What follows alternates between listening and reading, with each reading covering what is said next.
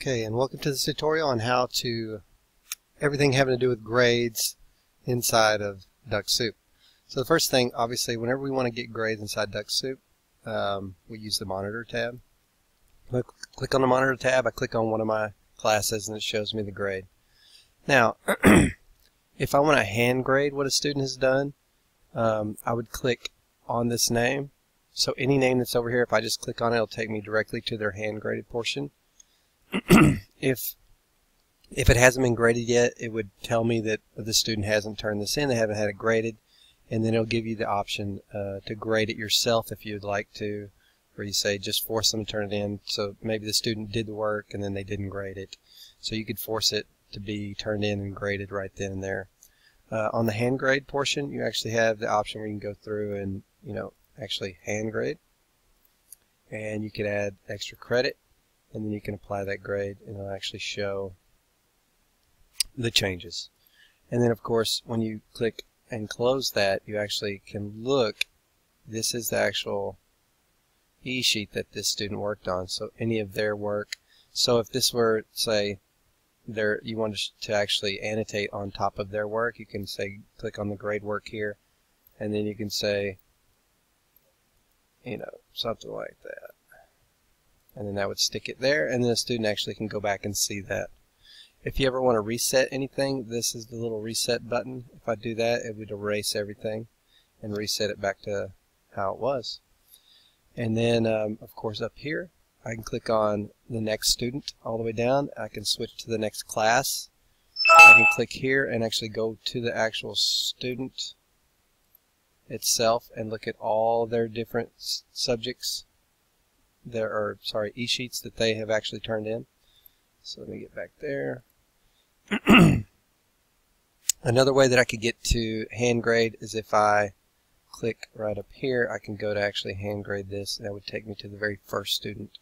Now in this case I only have one student, so that's what it's taking me to. So let's look at what it looks like for a student whenever they do their e-sheet. So the student, so this is a student right here, and now once a student has graded, it actually, so that it defaults to 2 tries, and you can change that in the settings.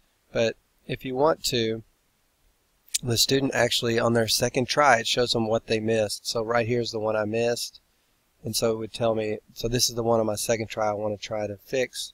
Let's say I change that to 11, and then I come up here and click grade e-sheet.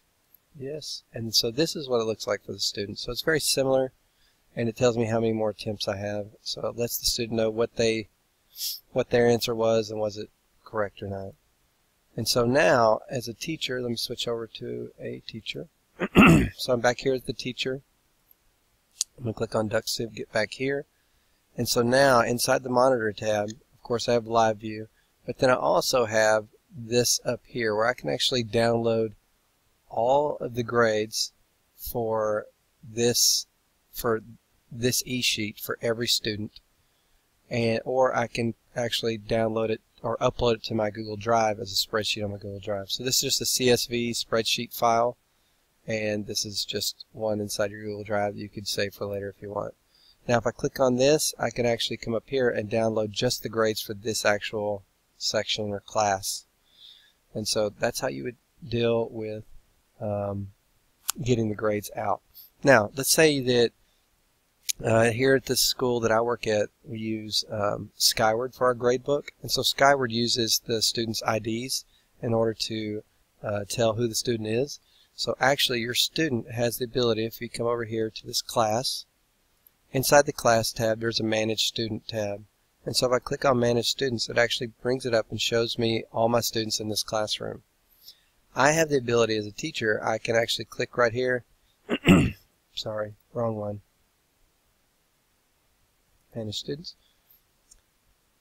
Actually, I have the ability where I could click right here and I could change the student's name. So if I want to change it to, Test Student Only, then I could do that and change it to Test Student, and I can actually enter that student's ID.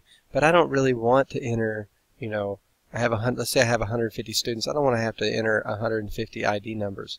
So actually, if I switch back to Student View here, on the student view, if the student goes to their profile, they click on their name, they actually have the ability to put in their ID number here, and all you have to do as a teacher is unlock that. So if these were unlocked here, this is locked in another class, but if these were unlocked here, the student could put in his ID number and change the student's name right here and update it. And then inside, let me switch back to the teacher, inside here I could put in the student's ID number, and then I could lock this. So now all the students cannot change their name or their ID numbers. I also have the ability to change the student's password. I also have the ability to remove the student from this class. So if you have any questions, please feel free to email me at support@ducksoup.us. Thank you.